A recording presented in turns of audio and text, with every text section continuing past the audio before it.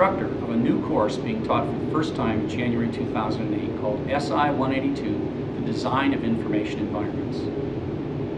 We designed this course with the thought that as you go forward, you're going to be drowning in a sea of information with gigabytes that you can store on a USB stick. That's going to have data. And the problem with data is it often is ugly.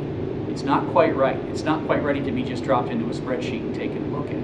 You might be pulling it down from the internet. It might have some commas or some tabs that are just wrong, or it might have all kinds of things wrong with it. So it turns out that one really good way to handle complex and nasty, ugly data is to write simple programs to transform that data. Now, you might later put it in a spreadsheet, but you've got to do something to gather the data, to clean it up the data, to transform the data, etc.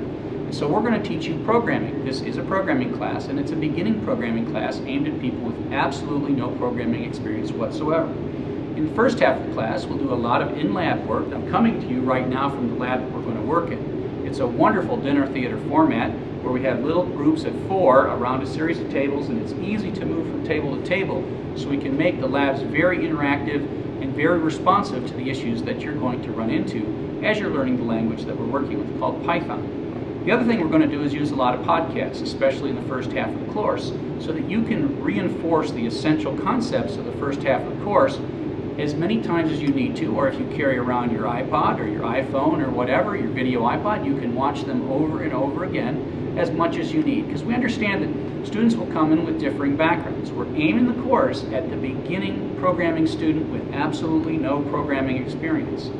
And so you may need to listen to these podcasts several times, but we think it's really important that you learn the material. And so I'd like you to join us. We really would like a diverse set of undergraduates, from freshmen to seniors, from various majors, not just technical people. We'd like social scientists, we'd like physicists, we'd like people from bioinformatics. So we really would like to see a wide range of people, because we think that this data class is actually useful. And of course, this class is just an elective, but that's okay. We think it's a useful elective. We think it's an interesting elective. We think it's something that you'll find useful for your whole life. And I hope that you enjoy taking the class, because I certainly know that I'm going to enjoy teaching the class. So I hope to see you in January.